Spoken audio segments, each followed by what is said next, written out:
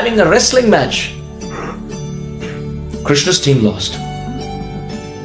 And the winning team told Krishna, "Oh, now you have to take us on your back."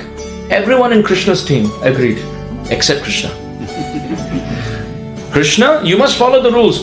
"Oh, well, my father is the king of Vrindavan. And I'm going to be the future king. So, please tell me, does it look good that the future king is taking the citizens on his back? Doesn't look good. History books will record this point. And this is not correct. At least you should respect the future king. Rules of the game are one thing, but there's a stature to being the royal regal king. You haven't become the king yet, Krishna. Don't fly in the air. For now, you're our friend.